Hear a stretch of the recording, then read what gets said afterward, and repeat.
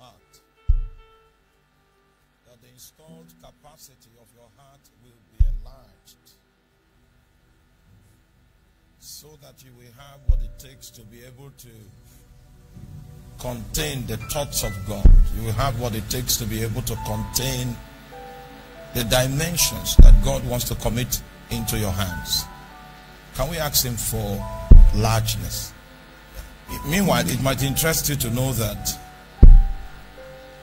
those of us that are from the middle belt of Nigeria are considered to be persons with narrow hearts. Very narrow. Very narrow. And that is because our circumstances, our situations seems to have so much ability to shape us. And that's one of the reasons why we need to pray and ask for enlargement.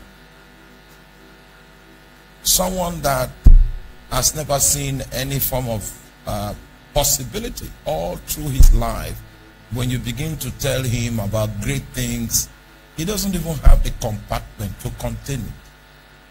He begins to feel that, okay, this kind of stuff can happen to others, but it cannot happen to me. So can we labor and ask him, I'm in need of enlargement. I'm in need of enlargement. I'm in need of enlargement. Something needs to happen to me that will enlarge me. That will enlarge me. We cry unto God. We cry unto God. We are in need. We are in need of enlargement. Take us beyond the shape that our circumstances placed upon us. Take us beyond the shape that our situation placed upon us. Give us the capacity in form of enlargement to be able to contain the vision of God, so that we can contain it. We must receive grace to contain it. Thank you, Lord Jesus. Thank you, Lord Jesus. In Jesus' mighty name we do pray. And so, Lord, tonight as we proceed, we ask that you run along and open the heart of everyone under the sound of my voice to come into the understanding of the things that you so desperately desire that we should apprehend, and cause your grace to flow, and let it be written upon our hearts like tablets. Thank you, Lord, in Jesus' mighty name. You may be seated. So yesterday we began to talk about the numerous states of the human mind that is possible.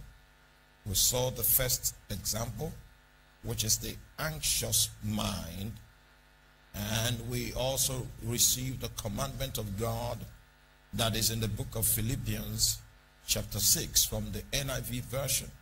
Be anxious for nothing. It's a commandment.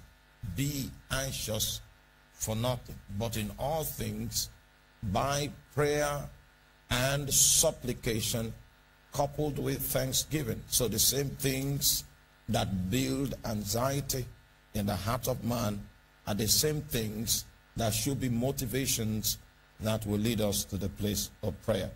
So we have seen the anxious mind. And when I came into the hall tonight, I met Pastor Tony praying, leading prayers, and he took one of the scriptures from my text, from my jotter, and that's Romans chapter 1. I'd like you to turn. Romans chapter 1. Romans chapter 1, verse number 28. Romans chapter 1, verse number 28. And even as they did not like to retain God in their knowledge, God gave them over to a reprobate mind to do those things which are not convenient. That's the second state of the mind. This second state of the mind finds expression anytime we begin to rebel against God. What God does is that he now allows us to go on our own tangent. That's what makes our mind reprobate. If someone is going to recover from a reprobate mind, meanwhile, it will interest you to know that the word reprobate is the same word worthless. But we will like to engage this scripture from another translation of the Bible so that we can see the words that are used therein. This is New King James. It's still related to, okay, this NIV. Furthermore, since they did not think it worthwhile to retain the knowledge of God, he gave them over to a depraved mind. Depraved mind. Depraved mind. All right, another translation of the scripture. Still depraved. Can you go to another translation, the Message Bible? Since they did not bother to acknowledge God, God quit bothering them and let them run loose. So, have you ever seen, oh, are you there? All right. Let them run loose. When you see someone whose mind is running loose, he has refused to retain God in his memory. God can no longer restrain him. God can no longer resist him. He has decided to discard every form of influence, every form of government of God from around his life. The resultant effect of that is that God releases them to function by a mind that is reprobate. All right, like I said, another meaning for reprobate is what? Is worthless. Worthless. Now, when you find someone in this condition, the first thing that you need to do in order to begin the process of restoration is to get them to repent, because they discarded the knowledge of God. They decided not to be under any situation where God can restrain them. That was why God gave them up. You see, if you still regard the knowledge of God, the fear of God, this cannot be your condition. But the moment you decide that you don't want any form of strings to be attached to you to regulate you from the realm of God, what he does is that he gives you up to a reprobate mind. I walked on the streets of Sao Paulo in Brazil, and I saw one dude. The guy was just by the corner of the street, and I was wondering, hey, what brought this guy here? The pastor said, the pastor that invited me, my brother in Brazil, my elder brother, Pastor Maxwell, I don't think he has been with us. Maxwell. Well, he will be with us, just in case he has not. He said that man, if you take him to a psychiatrist in Brazil, they will not attend to such people, because the psychiatrist says they are in the bottomless pit. A psychiatrist is trained to deal with such people, but there is a certain hard drug in Brazil. It's not in Nigeria. Thank God for that. Hallelujah. That the moment you take that hard drug, I've forgotten the name. If evangelists were here, it would have helped me. When you take that drug, the next thing that you fall in love with is very terrible smell. You will like places like the toilet, you like places like the pit latrine, you like, when the odor is strange, you just go there and that's where you tabernacle. So in Brazil, you will see a lot of them on the streets. They don't know that it's daybreak. They are not aware of that. On the streets, by trash cans, by anywhere there is a strange odor, the guy embraced, in fact, he colonizes that place as his own very location. His mind has become worthless. The Lord will help us in the name of Jesus. The joy about this state of worthlessness is that if a man still retains God in his memory, he can never get to this point. So I'm not talking to people with reprobate minds right now. And that's a great joy. Because if you see those guys, even psychiatrists don't admit them. They said there, he spoke one Portuguese. And the interpretation is that his location is at the center of the bottomless pit. That's the only way to interpret that. Hallelujah. The mind is worthless. So we in this hall, we listening to me online, have not arrived here and will not arrive here. But I just need to show you that there is such a reality. Okay? Okay, can we move to the book of Romans chapter 8, verse number 6? While Pastor Philip, you mobilize your team to make my voice note available, because we are going to run an analysis of that voice note. Romans chapter 8, verse number 6. Are you there? For to be carnally minded is death, but to be spiritually minded is life and peace. Now, I would like to explain something here.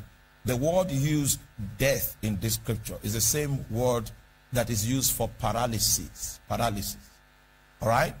If someone is paralyzed in his limbs, it means he doesn't have feeling. So you tap the person on the thigh, the person cannot feel it because the thigh is dead to feeling. Do you understand that? All right. So in understanding the way the body of Christ works, we need to understand how the central nervous system works. All right. The central nervous system consists of the brain and the spinal cord. The brain is like the computer. The brain is like the processing terminal. And when things are processed in the brain, the result of what is being processed is communicated through the lifeline called the spinal cord to the actual area of the body where an action needs to take place. So you see, the brain is the processing center, and the spinal cord is the linkage to every part of the body, and that's what forms the central nervous system. In order for you to understand the workings of the body of Christ, you must be acquainted with the dynamics of the central nervous system. Because in the body of Christ, the mystical body of Christ, Christ himself, his office and his person happens to constitute the head. That's the brain box. That's where commands come from. That's where the instructions come from. That's where your calling comes from. That's where your anointing comes from. That's where the grace that you function in comes from. And the central nervous system consists, like I said, the brain and the spinal cord. And in the mystical body of Christ, that's the place of the head of the church, even Christ Jesus, and the Holy Spirit operates like the spinal cord. He's the one that links the directives that comes from Christ to every individual believer for response.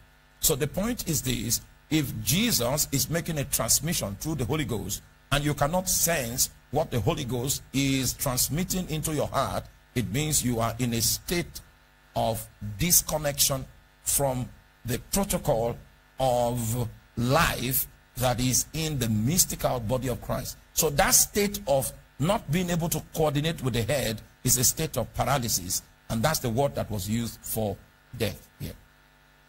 Exactly? Are you with me? All right. So when the Bible says to be carnally minded,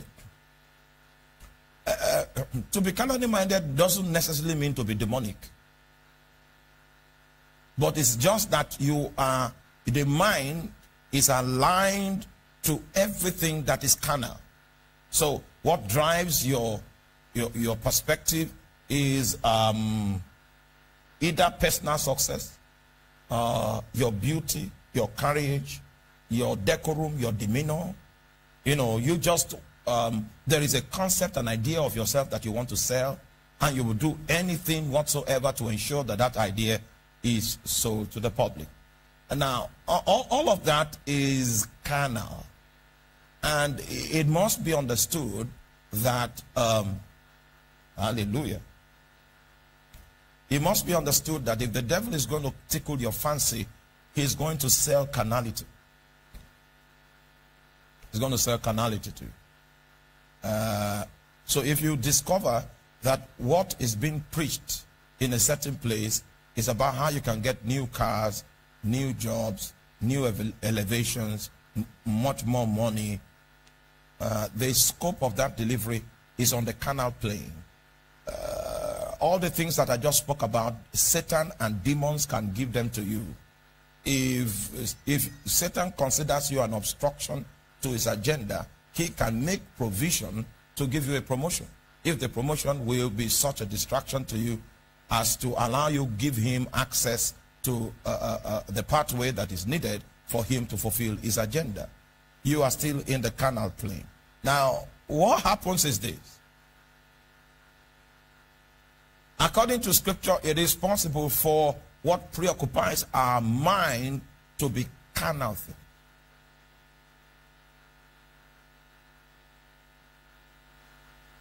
So that's what the Bible calls the carnal mind. We went for those days when I was still in the service, we went for a training in Calabar, and when we went for break, a heated discussion began. The reason for the discussion was that a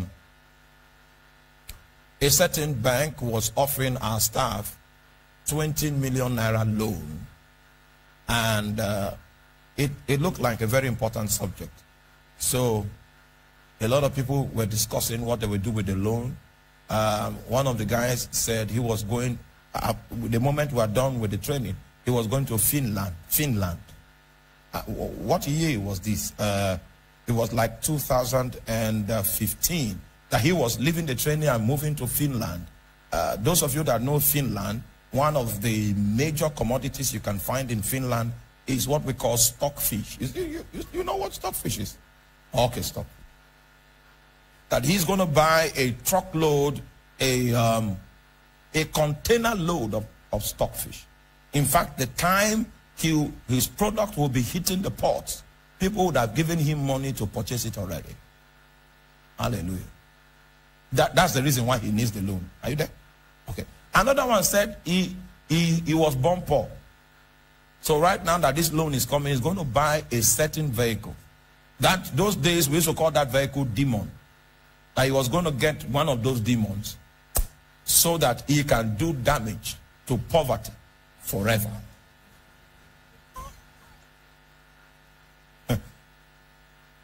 I was listening to all the options, what the 20 million will create, what it will do. And then they now asked me, Pastor, what are you up to?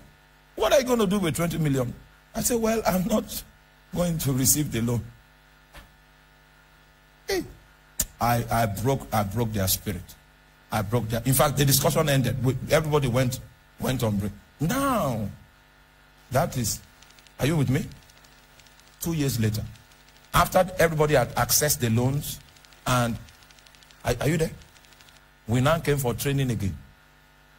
2 years later. Hey! And it's only when we come for trainings that you can see people on the field, because we are scattered. Some are in Maiduguri, some are in Kaduna, some are in so many places. So you will never see them again because we're on the field. Only the trainings bring you people together. So we now had a training 2 years after that time, where the loan is 2 years old now. The man that said he wanted to go to Finland to bring stockfish, he has not traveled. And meanwhile, the loan has finished. Okay? The guy that said, it was only the guy that said he wanted to purchase one of those demons. He bought his demons. But the issue is payment, the payment plan. So when we got back for the training 2 years later, everybody was depressed. And everybody began to say, if we had known, we would have listened to Pastor. Because Pastor is free now. Do you know that loan lingered for 5-6 years? The stockfish never came from Finland. When I went to ask the Lord, Lord, there is loan. What are we going to do with this loan? The great one said, you don't need loan. That was why my disposition about the loan was, No, no. All of my colleagues in that training that time were victims of that loan, and for 5 years running, they could not pay back. If there's anybody in this room that you believe that something needs to happen in order for the sense of your being to mature, maybe you need to get a car before you can enter into the full scope of the sense of your being. Let me give you an idea. I had the funds to buy a car every time my salary was paid. And for 7 years, God will not allow me to buy a car. So I know how to go around in Lagos with the yellow buses, and I enjoyed my time moving. The buses have a sound. There's a background sound. Oh, oh. Yeah, so if you are allergic to sound, don't go by the yellow buses. But it's under that background sound that I got revelations that I taught you in this. When that sound becomes high, that's when it's very easy for me to hear the Holy Ghost. The Bible says to be carnally minded is paralysis.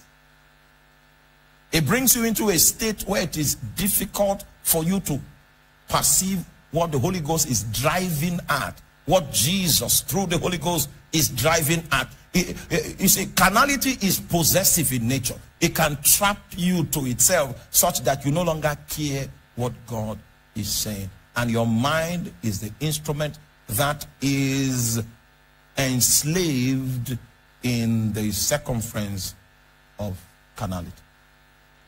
I'm going to stop here so that we can listen to a tape. The reason for which I brought this voice note is so that we can do an analysis. The way you respond will suggest if you've been following my lecture. Okay? Pastor Philip, can you help me? Meanwhile, the background to the tape is that a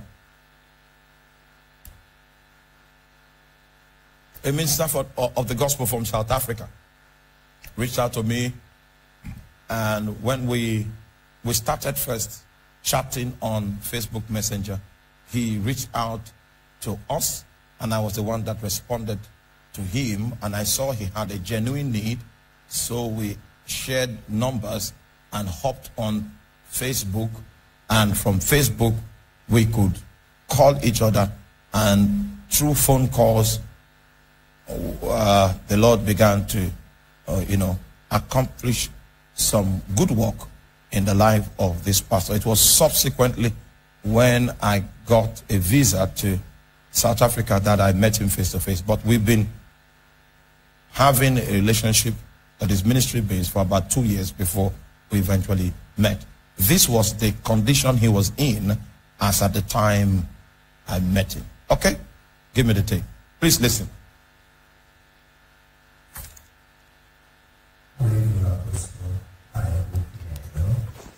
Good evening, apostles. I hope you are well. Yes, sir. So, well, the beginning of 2020, I encountered an experience I didn't know how to deal with. As a minister of God, I had this young prophet who had his own ministry, who came to me for mentorship November 2019. Then in June 2020, I got to discover that this prophet was having some serious issues and attacks in his life, spiritual attacks in his life.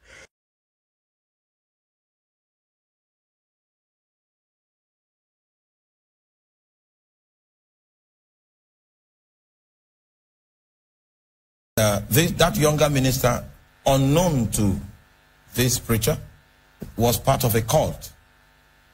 All right? When we say a cult, would mean that there is a deity in the center of the fellowship that you are introduced to, and then you use the influence of that deity on the platform as masquerading as if you are doing ministry. And there's a lot of that right now that is going on in Africa. There's a lot of that right now that is going on in Europe. There's a lot of that right now that is going on in different parts of the world. So he got involved with this young guy, and he began to exercise oversight over the young minister. And then eventually he found out that the young minister was in a serious situation. And the situation was that he was part of a cult. And at the time he met with the young man was trying to dissociate himself from the occult group. Are you with me? Unfortunately, very, very unfortunately, the grandmaster of the occult group happened to be in Nigeria. Unfortunately, I don't know why. The name of Nigeria appears in dark quarters. That will not be the case forever in the name of Jesus. I'm not talking about a Nigerian in Port Harcourt, a Nigerian in South Africa. So the guy exported the ways of the deity. In what traveling bag did he carry the spirit from the airport, Muritala Mohammed Airport, Lagos, to South Africa, and established that order of priesthood there, and was getting patronage from pastors? So the young man was trying to dissociate from that occult group. All right? Please listen carefully. Yeah? Go on.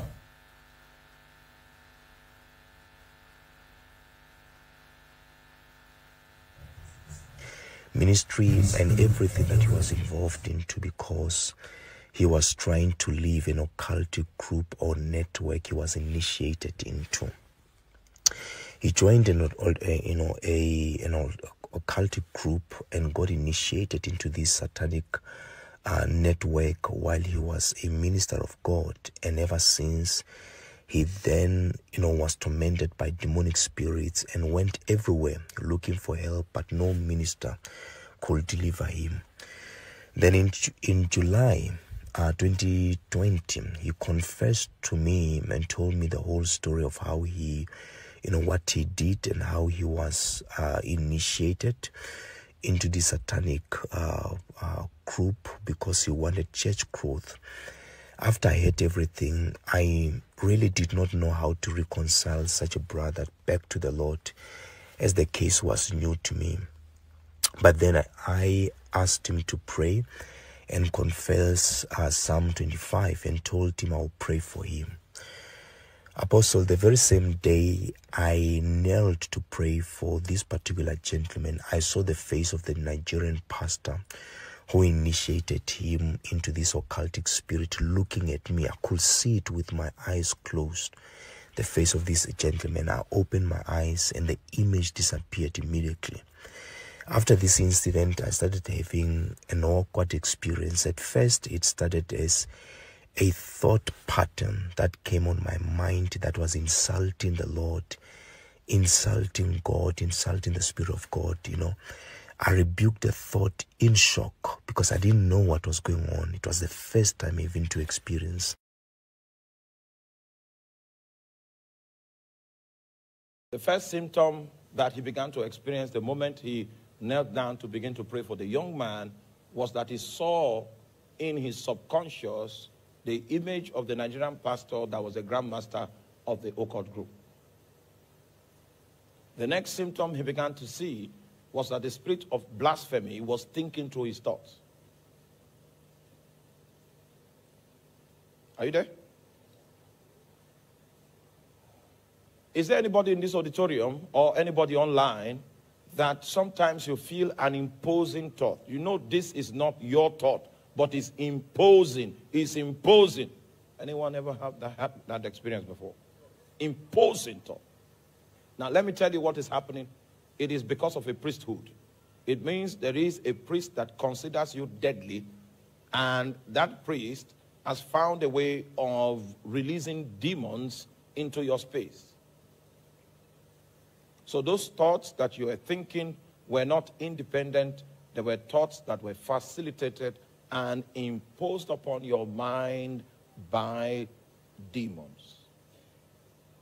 Are you there? By demons.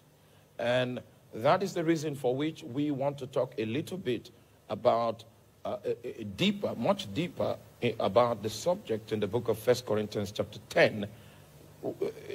One evidence that shows that you are under spiritual assault are those imposing thoughts. Imposing.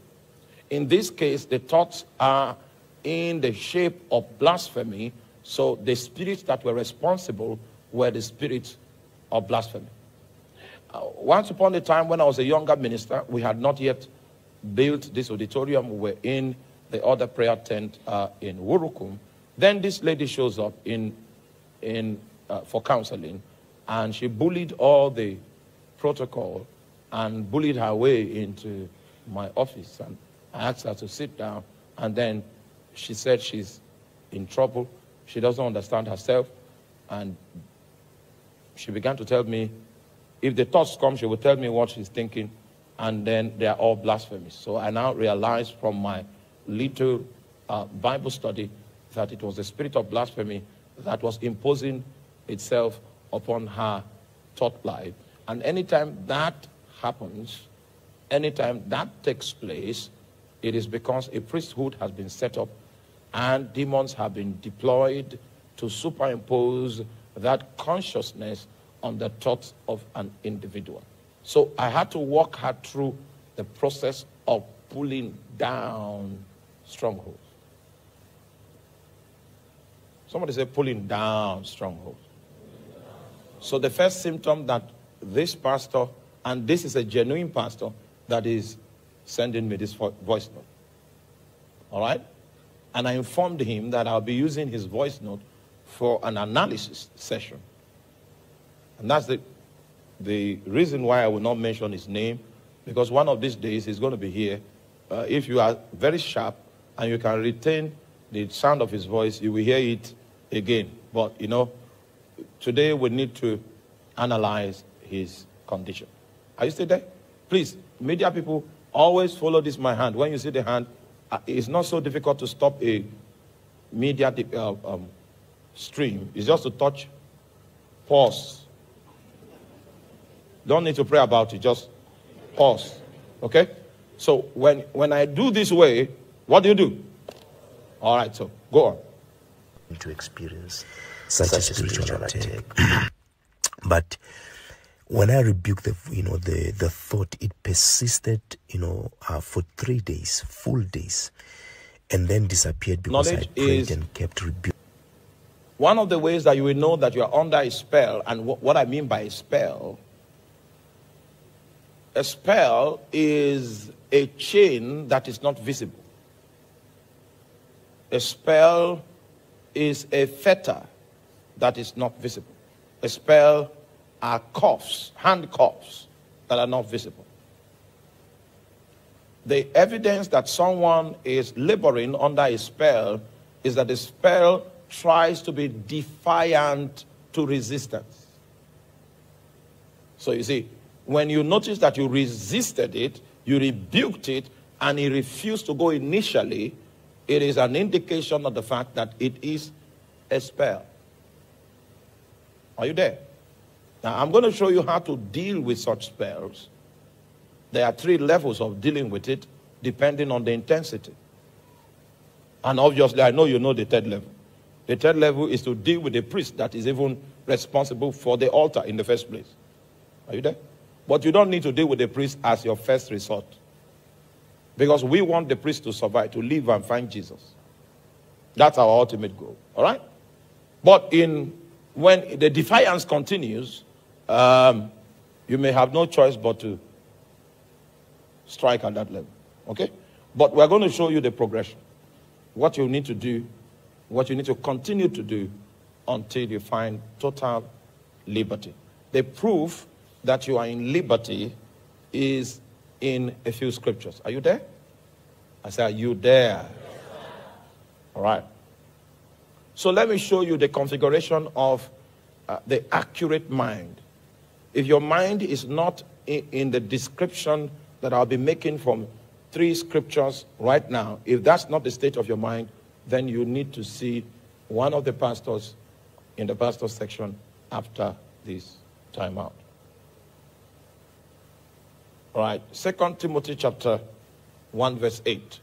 These scriptures that I'm revealing are scriptures that reveal the accurate state of the mind that the Holy Spirit can easily walk upon and light upon to invite you to think the thoughts of God. Are you there? So in the book of 2 Timothy,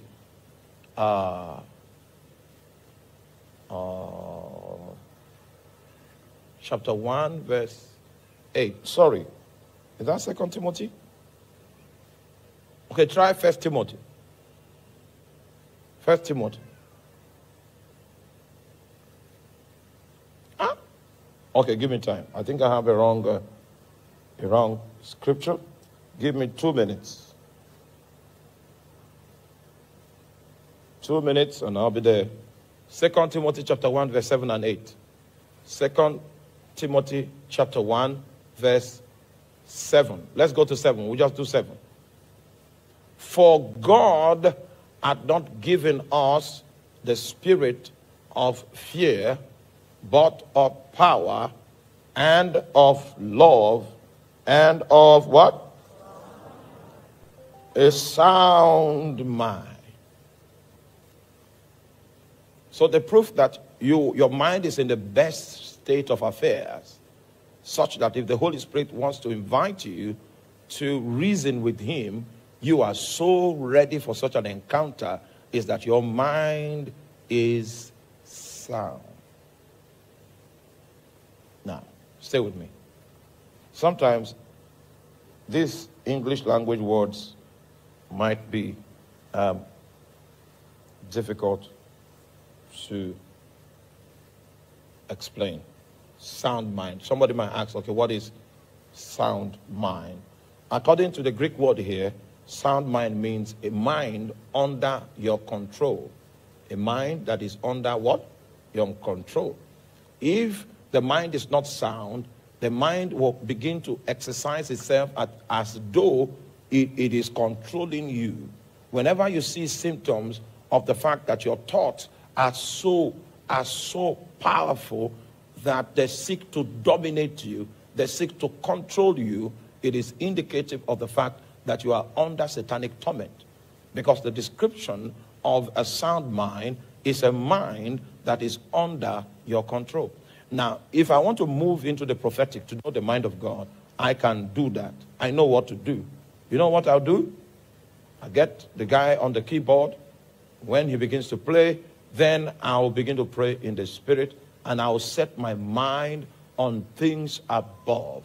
The moment I set my mind there, I forget about everything. The only thing that concerns me is what Jesus is saying, is what is moving in the Holy Ghost.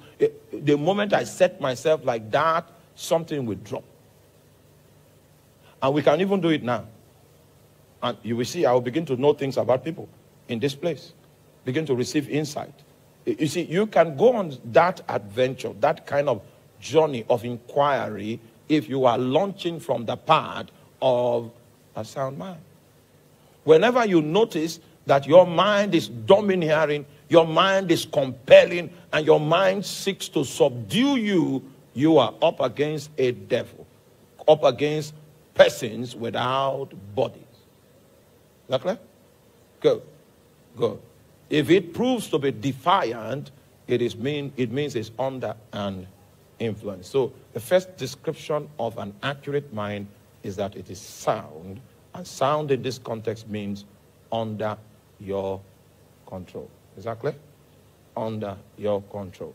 As we go on, because I'm going to give you a brief lecture on how to deal with strongholds and also how to deal with demons that want to manipulate your thoughts deliberately. There are some training that we're going to do instantly in this place tonight. And you're going to practice it, okay? All right, second description of an accurate mind is in the book of Mark chapter 5, verse 15. Mark chapter 5, verse number 15. Mark 5, 15. Mark 5, 15. And they come to Jesus and see him that was possessed with the devil sitting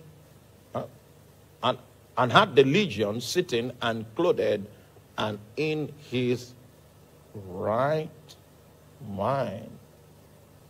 In his right mind.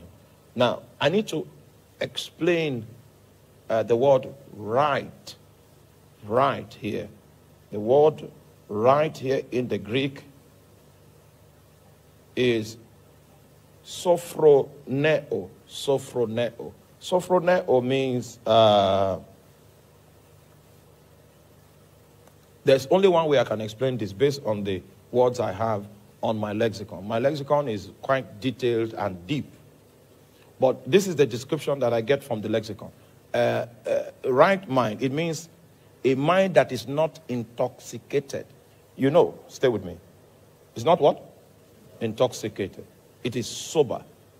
Now, have you ever seen someone that is drunk? Ever seen a drunk man? He sings spontaneously. The songs are strange. They don't follow music patterns. The songs just flow.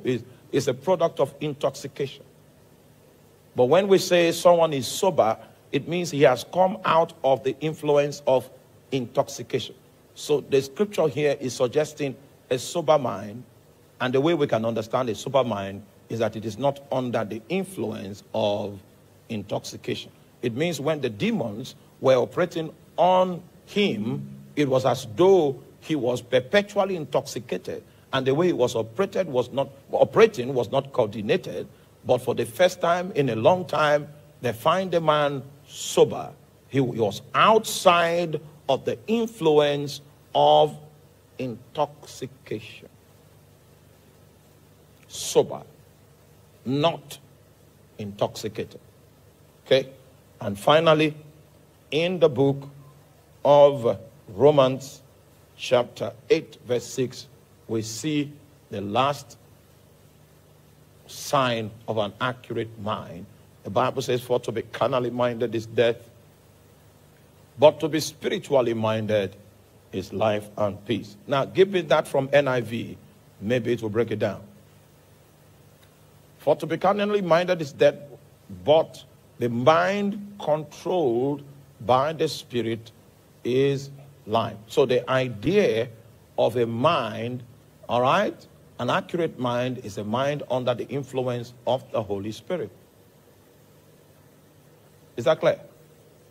Meanwhile, when we study further on the mind, you will see that you are supposed to be in control of your mind, because the Bible says, set your mind, set your affections, set them on the things that are above.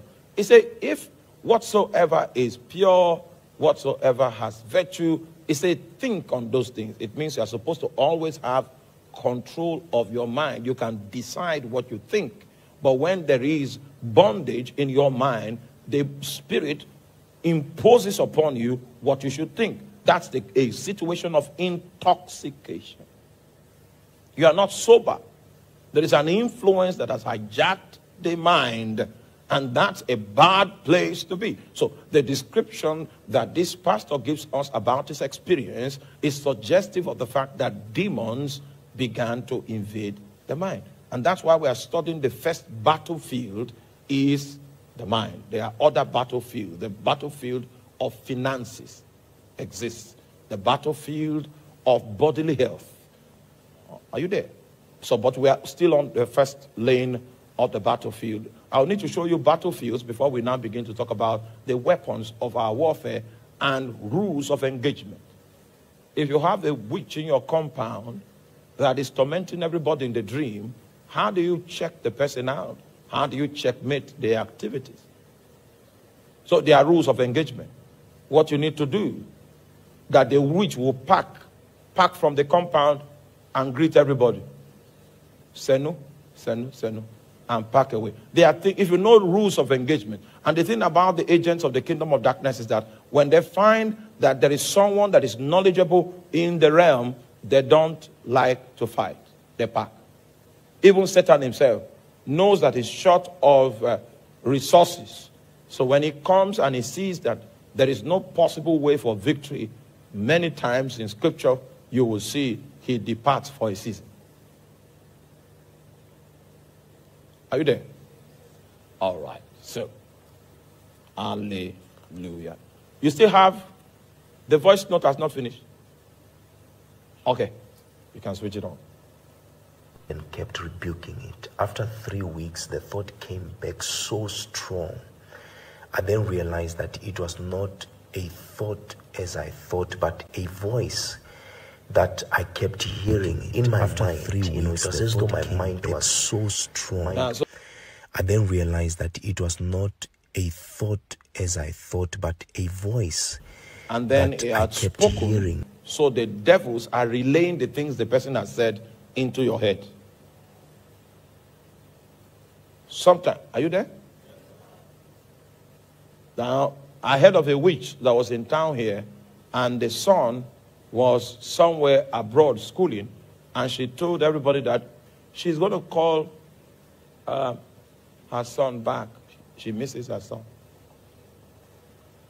And 1 week later, the guy with his bag was back home. And he told him, I'm the one that called you back. It's not as if she appeared and disappeared there, or disappeared and appeared there.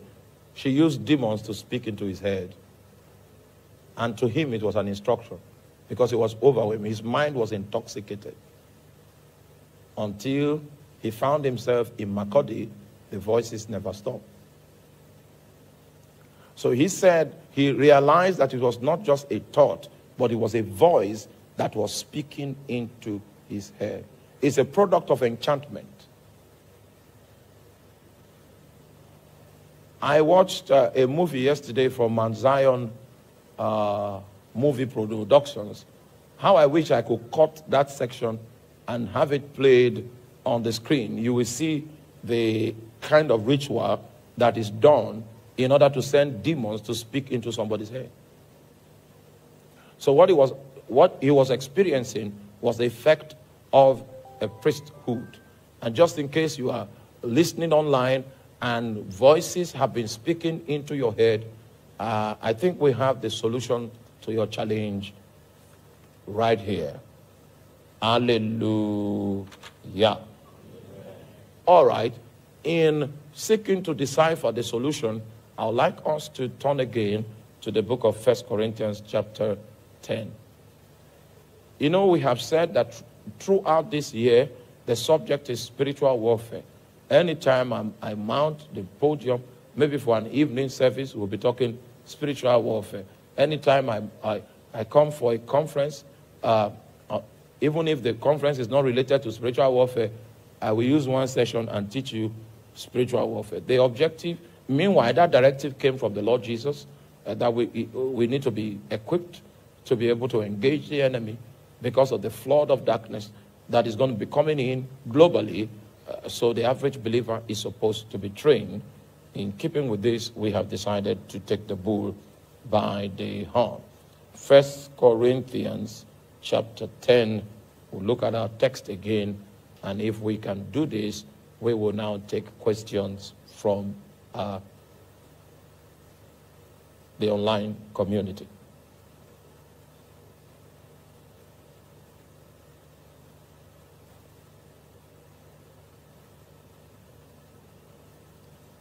Second Corinthians chapter 10. 2 Corinthians chapter 10, beginning from verse number 4. Now, I'd like us to take the scripture again with details. For the weapons of our warfare are not carnal, but mighty through God to the pulling down of strongholds. So the first thing we need to deal with are what? Strongholds. Go on. Casting down of imaginations. Second thing we need to deal with are what? Imaginations. So we pull down strongholds, we cast down imaginations, and also we cast down high things that exalt themselves against the knowledge of God. Okay? And we bring into captivity every thought. Now, I did a study to know what prompted Paul to use this kind of description in explaining the warfare of the mind. And in the research that I did, I found out that this scripture that Paul presents to us in this chapter and verse is descriptive of a fortress. Is descriptive of a fortress. And it says, can we go back to 4? Pulling down the strongholds are equivalent to walls in a fortress. Strongholds are equivalent to what? Walls. High things and imaginations are equivalent to towers in a fortress. And then thoughts are equivalent to prison houses that are inside of the fortress. So we have 3 things to deal with. The first thing are the walls. Then the second thing are the towers. And then the third thing are the prison houses. Somebody say walls. That's what makes it a stronghold. They are barricades. They are very mighty walls that are built so that it is impregnable. That's what makes it what? A stronghold. Do you still remember the walls of Jericho? The walls of Jericho, for instance, were a cuboid. The length of the wall was equivalent to the breadth of the wall. And if you are a good Bible student, you'll remember that Rahab's house had its foundation on the wall. And the historical perspective that I've read suggests that 7 war horses can run side by side on the walls of Jericho, making it a stronghold, a fortress. A fortress that was engineered never to be breached. So when Satan puts his structures in the mind of a man, he builds the structures in such a way that it will be impossible to breach it except by the hand of God. Are you with me? Now, so listen. Listen.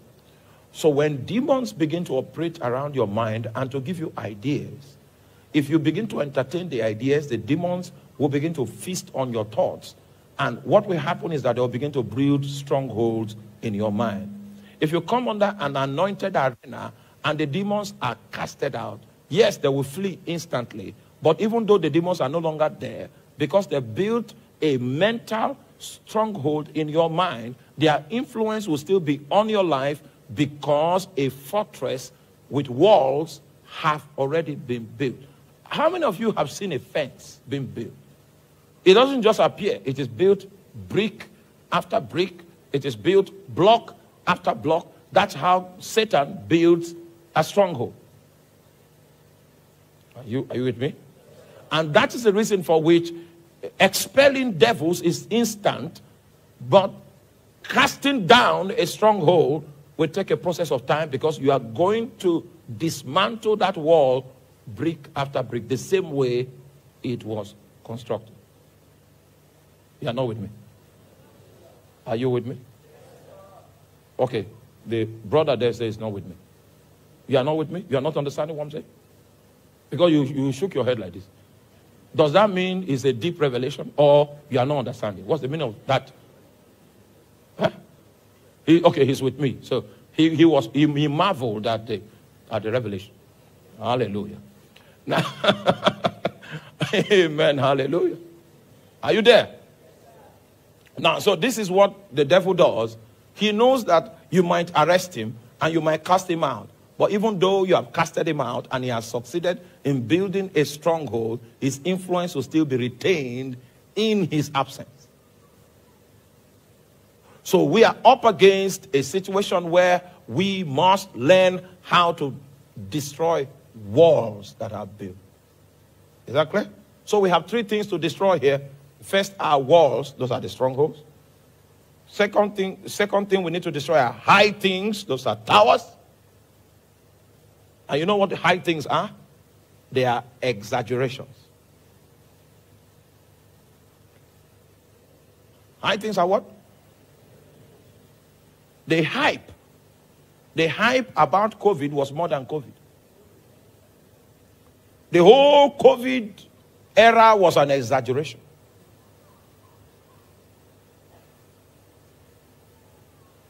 And I got reliable information from high people in the medical war front during the COVID time that anybody that dies in the hospital, they should say he was a COVID death. Make the numbers. Make it count. So that we can create a false sense of doom, and any law or any strategy, any initiative that is taken under that situation will be considered tender mercies. So people that died of heart attack, their names were slotted into the COVID list. In fact, somebody died in the hospital here. People could not bury him because they lied that it was COVID. It was much later that they said, okay, the truth is that it's not COVID. Towers are exaggerations. Are you there? So we need to take down the walls. Then we need to take down the towers. They are exalted. They're exaggerated. We need to reduce them to their true height. Satan intends to magnify many things, and it keeps you perpetually in bondage as long as you accept to keep magnifying the things that are microscopic. He gives you a lens that multiplies the size 1,000 times, and he makes spectacles out of those lenses, and you'll be viewing nothingness and thinking it is an edifice because he has built a tower in your mind. And finally, he begins to run thoughts through your mind that even though the padlock on the prison house has been broken, you yourself will not want to violate the security system. You'll be sitting down inside. The padlock is broken, but you can't come out, not because there was no physical liberty, because you are still bound in your mind. Are you there? Turn your Bible with me to the book of Numbers, chapter 13, and I'm going to show you a people that God stretched forth his hand to bring out of the land of Egypt. They had already reached the border of the land that God had promised them. And here they were. They sent spies into the land to bring a feedback about the state of the land. Then the bondage that was in their mind began to speak. So the prison houses can be opened. The towers can be demolished. Are you there? But the bondage in the mind can keep a man in captivity. Numbers 13, verse 25. Come with me quickly. And they returned from searching of the land after 40 days. And they went and came to Moses and to Aaron and to all the congregation of the children of Israel unto the wilderness of Paran to Kadesh, and brought back word unto them and unto all the congregation, and showed them the fruit of the land. And they told him and said, we came into the land whither thou sentest us, and surely it floweth with milk and honey, and this is the fruit of it. Nevertheless, the people be strong. Now this one is of the mind. The people be strong that dwell in the land, and the cities are walled. Can you underline walled? What's the name of that? Oh my God, this lecture. Okay, because you are not with me. The syllabus has been abridged. Oh my God. Now, you see, after this lecture, I was supposed to label the actual strongholds and give them names. But that labeling I will no longer do, because while I was teaching, some of you were in France thinking of, may the Lord bring you back from where you have gone. Oh, I'm just being reminded that you are not the only congregation that we have. The people online, how are you? Okay. All right. Now, so let's go there. It said, nevertheless, the people be strong that dwell in the land, and the cities are what? Walled. And what's the name of that? It's the stronghold. And very great. And So the next description of the city is that they are walled. And the other description is that they are what? Very great. And moreover, we saw the children of Anak there. And the Amalekites dwell in the land of the south. And the Hittites and the Jebusites and the Amorites dwell in the mountains. And the Canaanites dwell by the sea and by the coast of Jordan. And Caleb stilled the people before Moses and said, let us go up at once and possess it, for we are well able to overcome it. This guy had a sound mind. A man with a sound mind is capable of believing the words of God. A man with a sound mind is able to distinguish between truth and true. I'm going to teach you on that. Truth and what? True. Truth is the word of God. True might be reality. True might be the description of the current circumstance. But a man that God is going to use does not walk with true, he walks with truth. He despises true, and his worldview is built on the pedestal of truth. And Caleb stilled the people before Moses and said, let us go up at once and possess it, for we are well able to overcome it. Next verse. But the men that went up with him said, we be not able to go against the people, for they are stronger than we. The mind. Now, these guys have not fought the enemy. This is just the mind. Just the mind. They had already judged themselves to be the weaker side. And they brought up an evil report of the land which they had searched into the children of Israel, saying, the land through which we have gone to search it is a land that eateth up the inhabitants thereof. You see, the mind. The mind.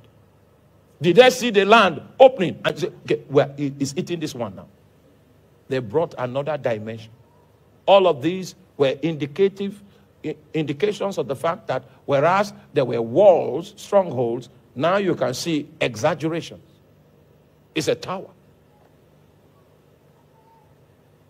It eateth up the inhabitants thereof, and all the people we saw in it were men of great stature. Yeah, next verse. And there we saw the sons of Anak, which come of the giants, and we were in our sight as grasshoppers. You know, this is exaggerated. This is a tower. Well, as grasshoppers in their sight, and so we were in their sight. Now, so if you are going to deliver people, so Moses had done the hard task of delivering these guys out of Egypt. But Egypt was stealing them. Egypt will not leave them. Moses delivered them one night, and they were out of the place. But in order for them to enter into the inheritance, you could see resistances in terms of walls. You could see resistances in terms of towers, exaggerations, and all kinds of stuff, so that they cannot become exactly what God has ordained them to be. So the million-dollar question is how.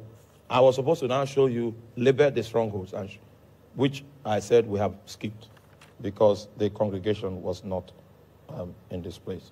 How do we pull down strongholds? First of all, still talking about strongholds, you know, we mentioned that strongholds were walls, and the reality of those walls are equal to lies. So walls, strongholds equal what? Walls, and those walls equal what? Lie. So the edifice and the infrastructure, the security that Satan builds around his activities are a heap of lies. A heap of lies. So you could tell The other guys that went with Joshua and Caleb to spy the land, there were many things that they came up with which were lies. They said, the land swallows its inhabitants. And they believed it. Lies. So if you are going to confront strongholds, you are going to beam into the situation the truth of God. Listen to me. I need to tell you what a lie is. As far as your thoughts are concerned, anything that is not in line with the word of God is a lie. And Satan is going to build with it. It can be the reality of your circumstances. Your circumstances are different from your destiny. Are you with me? It is only what God has said that is true. So if you are going to confront a stronghold, you will begin by seeking out the truth. So if you see a Christian that is lazy, he doesn't want to study the Bible, doesn't want to know the mind of God, such a Christian cannot get by the way God wants him to get by. He's going to be defective. There's going to be a barricade that he or she cannot explain that constitutes his resistance. And that barricade is in form of stronghold.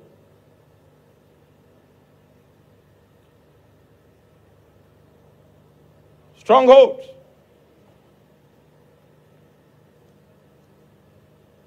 Now, if you come to a city like London, and you see how it is the systems work, the transport systems are effective, the Uber system is effective, the taxi system is effective, people are just moving around, everything is working, the electricity is in place, restaurants are everywhere. When you come to a city like that, all right, and you are fully persuaded that God has spoken to you, that you are an apostle that is sent to such a city.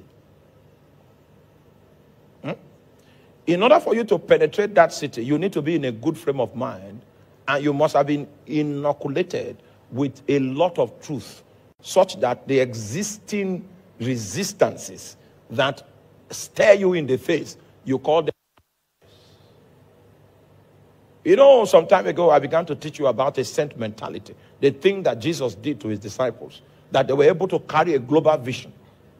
They left his training places with a sent mentality. That's the kind of mentality that agents of darkness have when they send them from their pavilion to come and wreak havoc among humanity. They come with a sent mentality. If a witch is sent to you, brother, he will gain employment, that which will gain employment where you are working, for proximity's sake, in order for the possibility of carrying out the assignment to find expression. When that which moves with a sent mentality, the things you might call obstacles will become stepping stones. That's the same kind of thing that happens to a man that is infused with truth. He can no longer see obstacles. He can't see it. You need to walk on the streets of Johannesburg. And after walking on the streets of Johannesburg, ask yourself, how do we start ministry in this town? It's like a prison. Oh, but when we got there, we didn't see that prison. We held a meeting for 3 days. And after 3 days, our branch in South Africa has started till today. 3 days. 3 days was enough. We have a thriving branch in South Africa. No, to the glory of God, not because I'm so smart. No. But you see, if you are not operating by the walls, you will gain mileage. When people come to me to explain their challenges, I just say, Jesus Christ. This one is bound. And I've seen people with broad chests that gym that are bound. I've seen people, do you understand? Very beautiful damsels that got bound.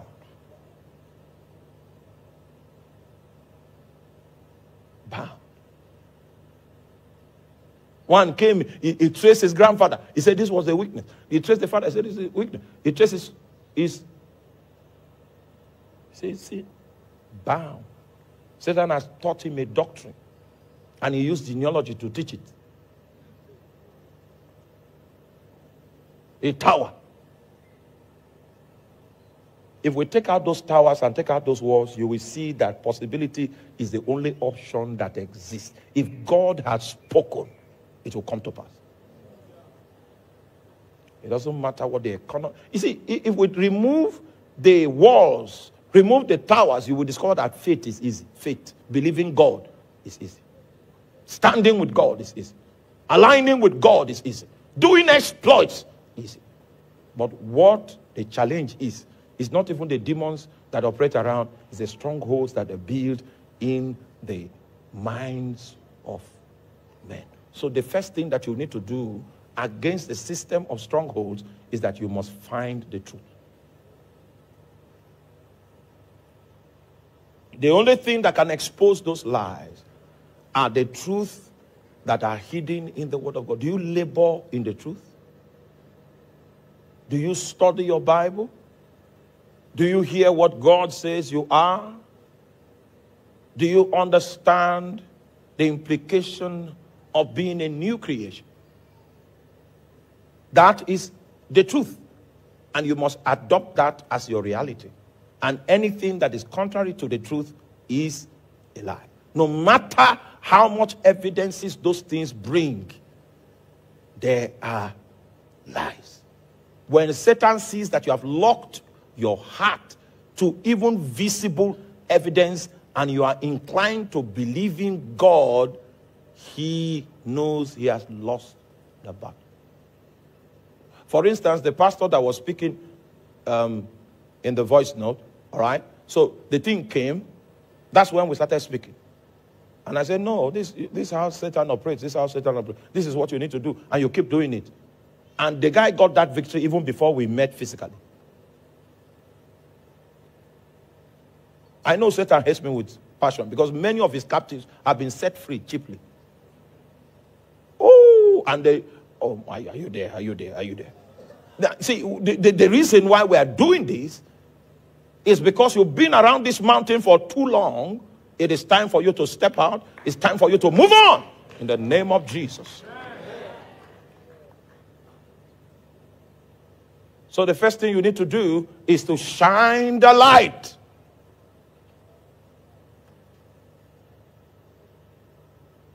Shine the light.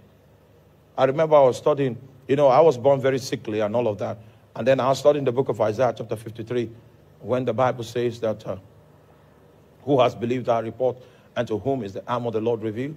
For he shall grow up before him as a tender plant and as a root out of dry ground. And there is no form nor comeliness. And when we shall see him, there is no beauty that we should desire him. Right? The Bible called him a man of sorrows, acquainted with grief, and we hid as it were our faces from him. Surely he has borne our griefs and carried our sorrows. Yet we did esteem him stricken, smitten of God and afflicted. But he was wounded for our transgressions. He was bruised for our iniquities. The chastisement of our peace was upon him, and with his stripes. Gaboga. That was where the bullet shot my heart. With his stripes, we are healed. And as I read that scripture, something happened in about 2-3 seconds, and I was able to see in the spirit, and the reality of my healing touched my heart. That became truth. The moment that happened, the healing did not take place instantly, but nothing could wrestle away that truth that I had seen from my heart. Faith was born. And in 1 week, I was better. In 2 weeks, I was even much more better. 3 weeks, I was much better. 4 weeks, I was bubbling. And that's how I walked out of sickness till this day. So what we are saying here is that truth is a reality. Truth is a testimony of a personality. Truth is the living word of God. And when you have an encounter with truth, any other thing that produces evidences are lies. And the same way Satan built the walls by putting block after block, you are going to dismantle the walls block after block after block. Sometimes thoughts will flood your mind, then you rebel against it and you speak to it. And then another block goes. And then another block goes. And then 7 blocks go. 14 blocks go. 21 blocks go. And it will become a dwarf fence. By the time it's a dwarf fence, it can't even stop you again. So Satan will, because he's short of materials, will come and remove the other blocks by himself and go and build somewhere else. Oh my God. Oh my God. Hallelujah. And guess what? The moment the walls are gone and you see through the vista of truth, the exaggerated towers will crumble by themselves. The microscope that you were using to magnify it will fall off your eyes, the scales will fall off, and suddenly you will see the treachery, you will see the exaggeration, and then you will see that there are microscopic organisms that can be ignored. And the moment you have seen that, the captivity that you were in the prison house, you come out of the prison of your own accord. So you get the gist now. It begins with what? Truth. And then Satan sometimes can be forceful, the way the pastor described his experience, be imposing the thoughts using demonic spirits. And then when you are imposed upon like that, you speak back. Tell him, no, you are wrong. I am the righteousness of God in Christ Jesus. The person, you are mistaken. You were not in court. Because in court, I was justified. And God, who is the judge of all, declared me discharged and acquitted. It's just that you didn't come to court, so you are still operating from an old perspective. The current situation is that I was discharged and acquitted. Sometimes you need to preach to Satan. I say, it's obvious you were not in court, and he doesn't like preaching. I preached to him many times. He will show up. Somebody did me so much wrong, and I was bitter. And the Holy Spirit whispered to me, the way to escape this bitterness now, it begin to say, I love that person. Mention his name. I love him. I love him. I love him. I love him. Then my heart began to love him. And then Satan left. Satan left. He said, no, we can't plant this seed of bitterness here because it will not grow. The guy is into weeding, consistent weeding. Those your brothers that you hate, I say, if I see him, I go do something. I go. You see, wake up from this meeting, go. Keep saying it for 14 days. I love Jane. I love Jane. I love Jane. You see, you are speaking from truth. Because the Holy Ghost that is inside of you, the Bible says it is him that sheds abroad our hearts love. So keep saying it. I love you. Very soon the root of bitterness will be strong. It will dry up. It will wither. And the exaggerated tower will fall of his own accord. Just like the twin towers of 9/11. It will drop down. And then you begin to think in a sober way. You begin to think in your right mind. It will be possible for you to begin to think the thoughts of God. Every bondage that you have carried for 12 years, for 15 years, for 35 years, that bondage that has kept you on the same spot, you are walking free tonight in the name of Jesus Christ.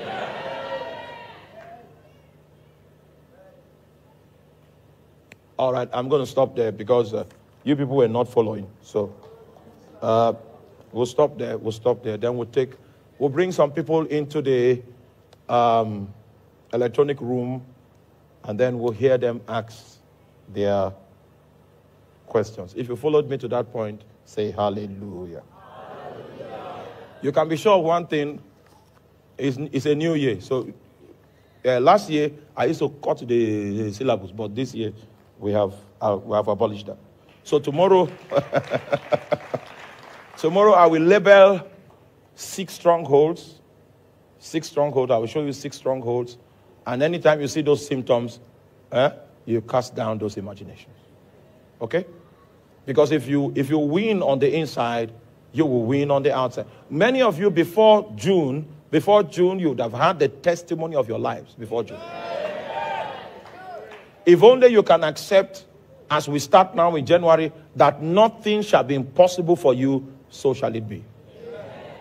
All right, so where's Pastor Philip?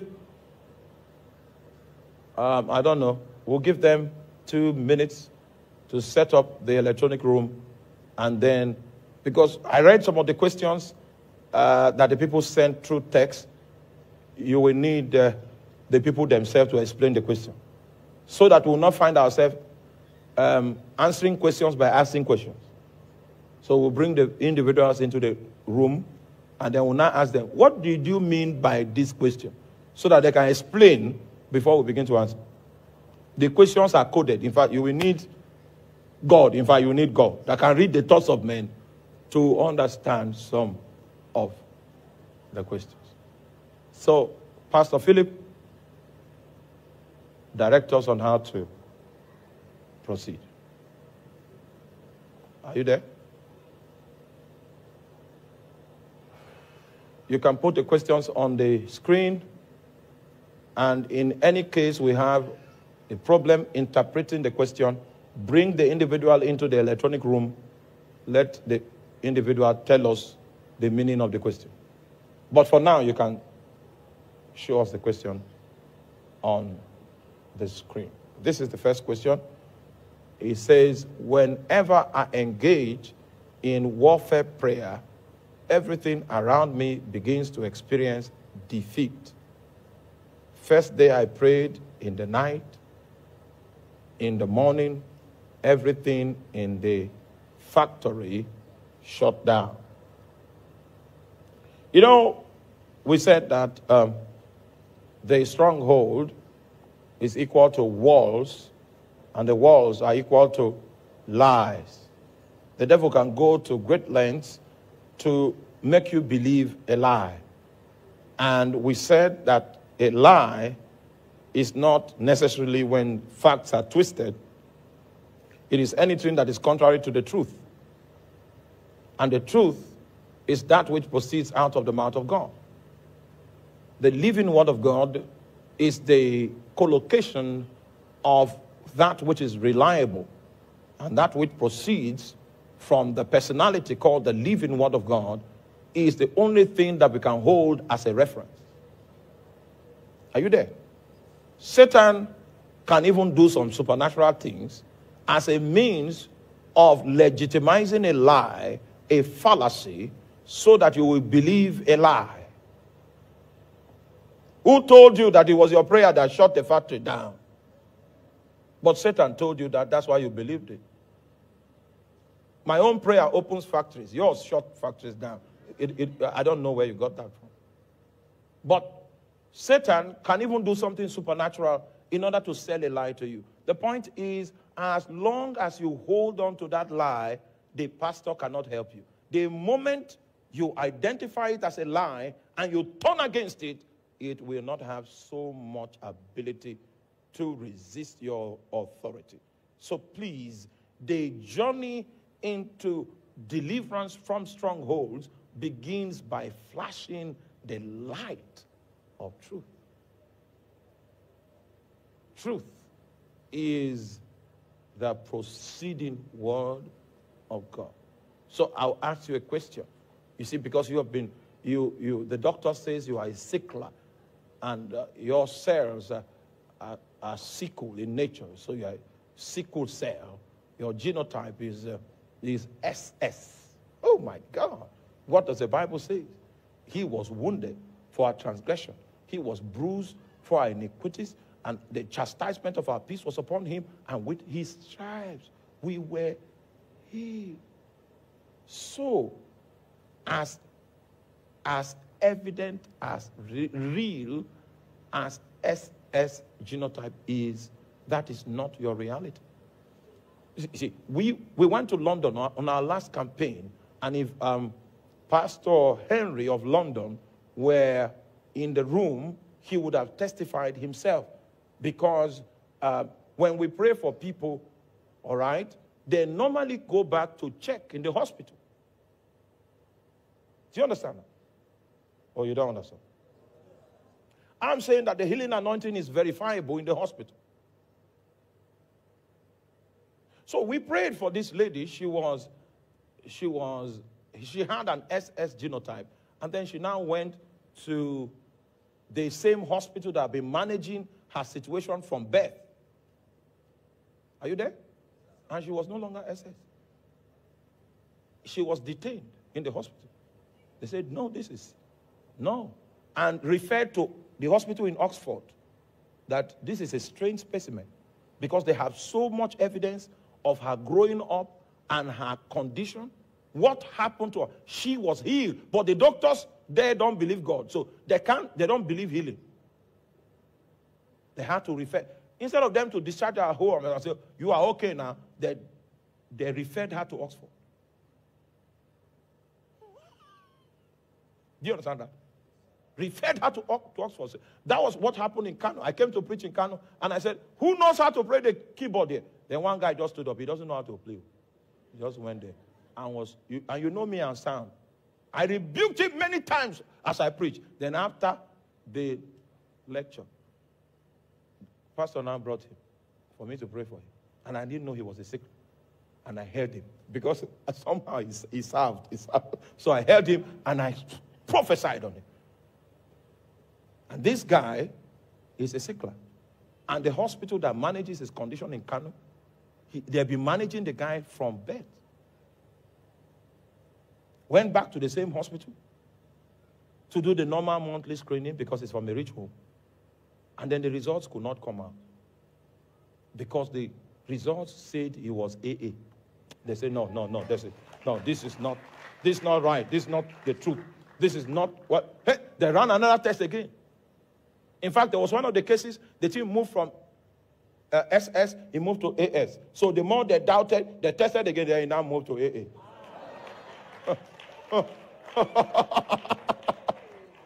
Oh my God. It doesn't matter whether they call it hereditary. Your healing begins the moment you capture truth. So the Bible says, let God be true and let every man be a liar. Second question. Apostle mentioned that you cannot just wake up and say, I cancel this bad dream. What step can you take to adequately abort evil dreams and attack? That's a very powerful one. Because there were times where we handled such disclosures in a poor manner and Satan got back at us. So we learned by experience that we had to process the matter seriously. Hallelujah. Normally, when there's such a bad dream, take inventory of the dream. What is he talking about? In most cases, it is talking about Satan's intention, what Satan wants to accomplish in your life. That's Satan's prophecy for you. Okay? Do you still remember the Bible? The Bible says that we should war a good warfare because of the prophecies that are spoken on us. Are you with me? That means even though there is a valid prophecy from God on your life, you will still need to labor in prayer on those words in order to facilitate its manifestation. Do you get that? It therefore means that if Satan reveals to you his own prophecy about you, if you fight against it, you will kill its validity. You need to fight with an accurate prophecy for it to be fulfilled. Are you there? So you fight against a negative prophecy for you to. And you fight until you have an impression in your spirit that it is handled. That's how we deal with it. We don't just say, hallelujah, hallelujah, hallelujah, hallelujah.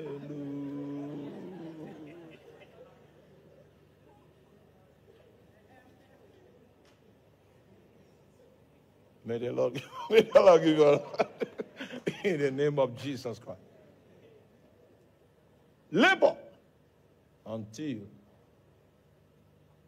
it registers in your spirit, man, that you have dealt with the situation. Okay? Yes?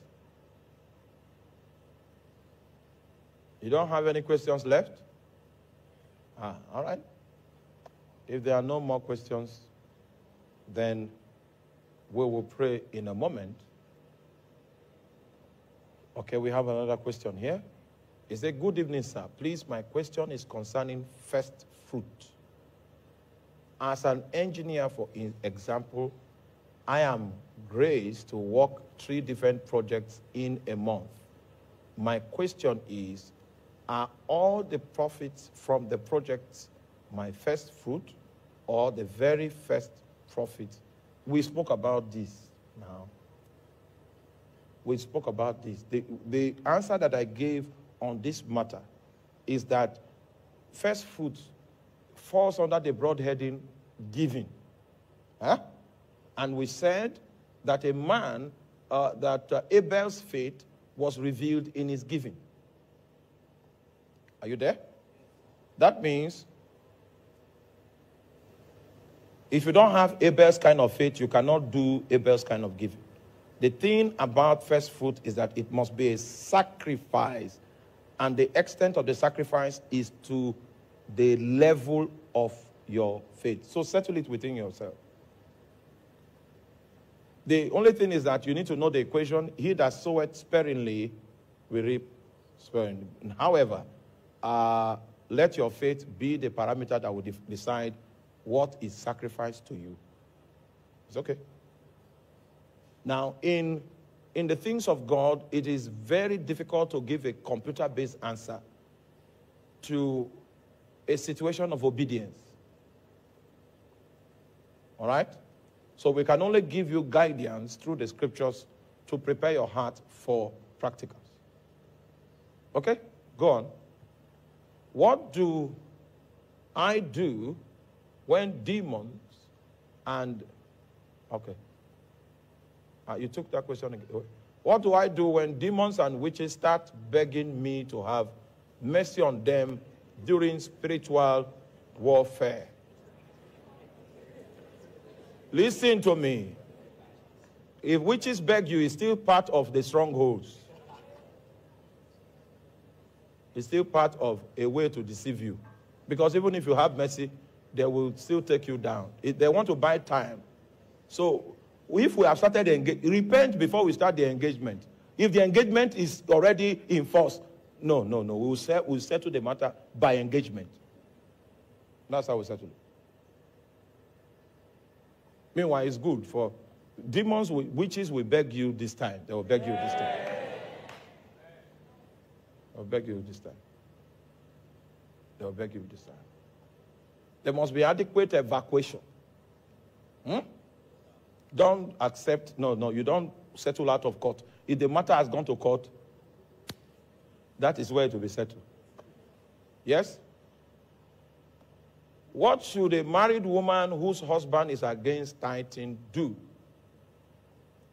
We have a joint account, and he knows exactly how much I earn. So you go to your husband and ask him for permission so that you will tithe. If he does not agree, do not tithe. Okay? I know somebody is surprised with my answer. Let me tell you about God. You know, I know a little about God. Listen to me carefully. Do not violate instituted authority in the name of attempting to obey God. You can't obey God by rebellion. Be accurate according to the authorities that God has set in place, and stay there and labor in prayer for the much needed liberty to be granted you to accomplish what God has told you. Once upon a time, shortly after my dad died, so my mom just became a widow. And I had finished my youth service. And in the place of prayer, the Lord told me that I finished youth service, but my mission to Kano State is not yet finished. That I should dust my shoes and head for Kano. And when I told my mom refused, because those were the days of religious riots in Kano. And she said she just lost her husband, and then her son wants to go and die too, all of that. I said, all right. I submit to your authority. And I went back to Jesus. I said, Jesus, the only reason why I'm not on my way to Kano is because the authority you have set over me has not allowed me. So can you talk to her to allow me go to where you have sent me? It took 22 days. And after 22 days, I don't know how Jesus did it. Because it was early in the morning, she came to me and said, proceed on your journey. But she never told me what appeared to her in the room.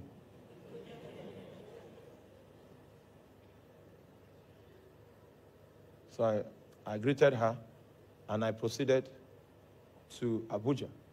When I went to Abuja, one of my relatives said, you can't go to Kano. I said, get up. Get up. You don't even qualify to advise me. You are not one of the people. Go and sit down. From that day, that person never advised me again till today. Because Satan will use people's vocal cord to speak to you. And there are several scenarios where Jesus speaks to Peter as though he was addressing the devil, and he speaks to the devil as though he's addressing Peter. So that was one of such points. The person had no basis to attempt to restrain me. So I spoke strong, and he has not spoken to today. That was how I proceeded to Kano. Guess what I met in Kano when I went there? The disciples that I was teaching the Bible, when I was in youth service, had bounded themselves with a fast that they will not eat until God brings that copper back. I met them fasting. Jesus Christ. I wept, not because they thought I was weeping for joy. I was weeping for myself. So these guys are the ones that imprisoned my life. Hey! They entered fasting. So when I came to the mission field, I wept that first day. These guys, oh God. Then I dropped my bag. And because the Lord said I should begin to teach them the scriptures. So I opened my Bible and started teaching from that day. The night I was supposed to leave Kano, an angel came into my dream and said, take your bags and go. Your mission has been accomplished. It was the same angel that told me that when you are done with the mission in Kano, the Lord will give you a job. So he said I should pack my load and leave. I took my load, took my bags, and I left Kano, came to Abuja. On the 15th day of my being in Abuja, my employment letter came. And you know how I left public service too. Most of you know my story. All right, he said, it is over. It is over. And how did I know? He said, what? To release you to fulfill your conviction. Anything you do outside of established authority is equal to rebellion. And my book mentor called Watchman Nee says, every sin produces darkness, but the sin of rebellion produces the greatest darkness. Yeah, so I'm going to stop there. Yes, we can take one more question. If a spouse refuses to perform conjugal duties, what recourse does the neglected spouse have? Will masturbation be a sin in that instance? Even though this question is not directly related to the subject matter, but it is an alarm. The question itself is quoted in form of an alarm. There is no reason why masturbation should be an option. Masturbation can satisfy you today, but it may not satisfy you next week. You will need to advance beyond masturbation to get sensual satisfaction. And you will still need to advance. So when you start with masturbation, where do you end? Are you there? Oh, you're not there. You're not following me. You're not following me. It is only when you apply the use of sex within the context of God's ordination that you are not going to fall out of line. Now, the guy is denying you What is your due in marriage? There are two options of what to do. The first option is to engage him in a discussion. The second option is to pray. Those are the two options. Yeah, somebody in the congregation say, Pastor, because of your reaction, I may need to do a lecture that is not in this series, just to show you how God deals with such issues. So if a popular vote demands that I do that teaching, I will leave this series and use one day to do a teaching for you, to show you the kind of grace that God makes available in order to keep such a believer that is depraved and impart the ability for that person to operate right, even under circumstances where the person is vulnerable to be exploited by the ideas of Satan. The Bible says when sin abounds, the grace of God doth much more abound. I was posted to Lagos, and my wife had to be in Benue State as a sign that we have not moved, that we are still interested in the calling. Because if I had moved her to Lagos, it would look as if we are no longer interested, we are no longer missionaries. So I had to labor, keep my wife here as a sign that I have not left. Because she's equivalent to me, so. All right? Do you know how many years we were deprived from conjugal bliss?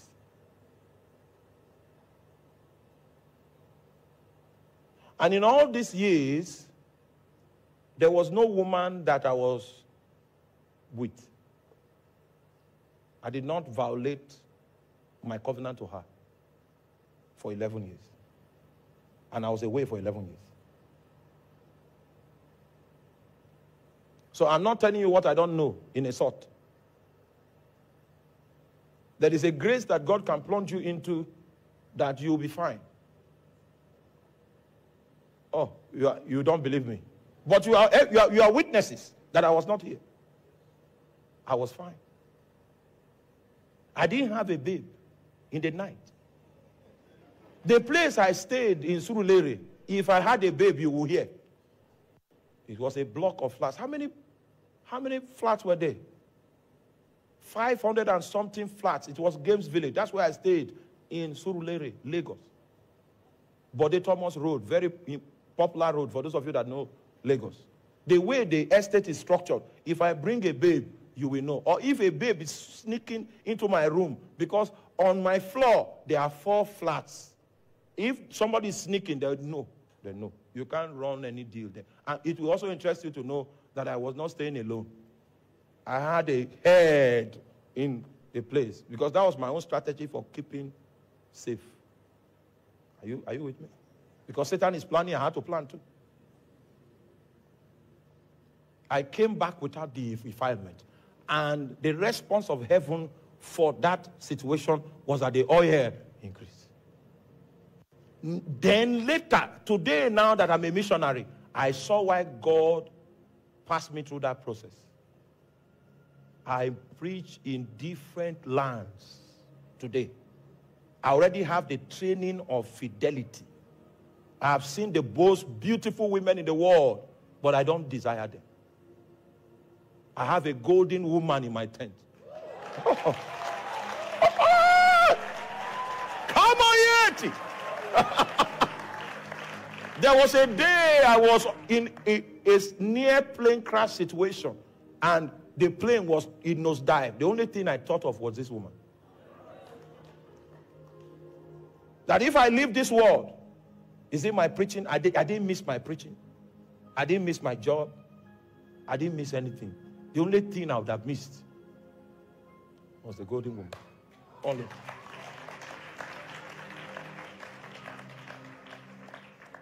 Are you still with me? Where sin abounds, the grace of God much more. That situation, if you relate with it accurately, you will see a dimension of grace that you have never seen in your life before. Is that clear? And my desire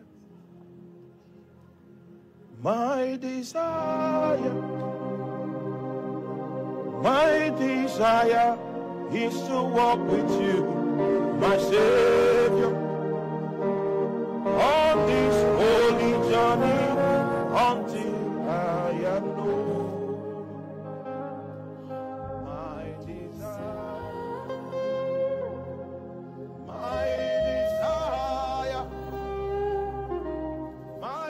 desire is to walk with you, my Savior,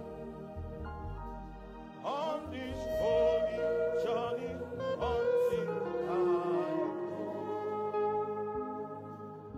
My desire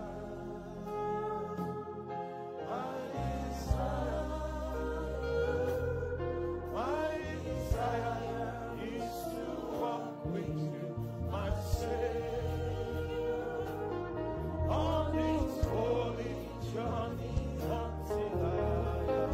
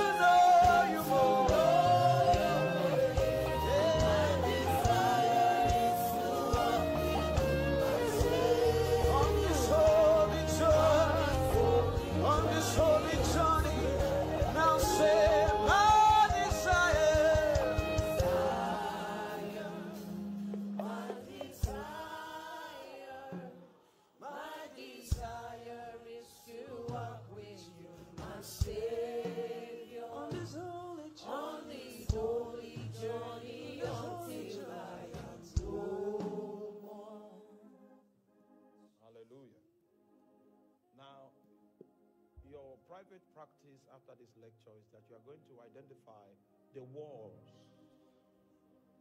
the edifice that Satan has built in your mind, and the towers of exaggeration that still exist therein. And you're going to pull them down. That's what you will do before you come tomorrow. Tomorrow we'll just identify strongholds, and then we will wage war against strongholds. Hallelujah. We'll wage war. We'll wage war.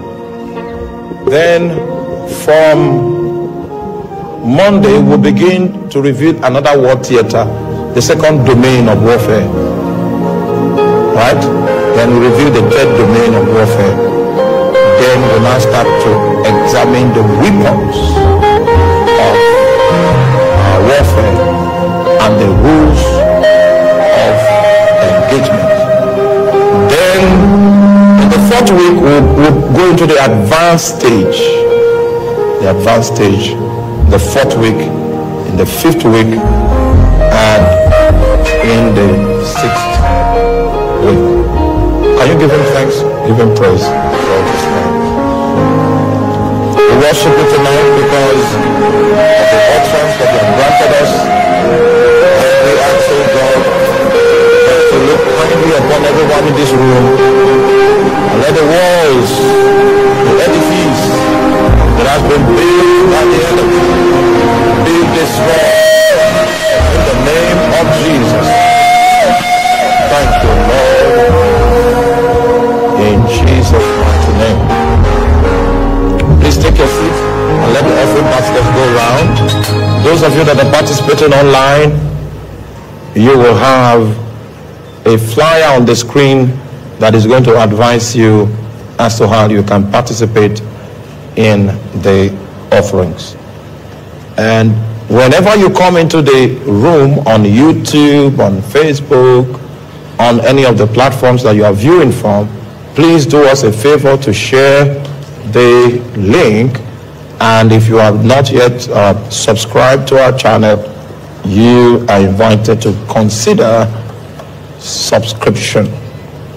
We trust that the Lord will take us through and he will equip us during the course of these days. May the Lord bless you indeed, in Jesus' mighty name.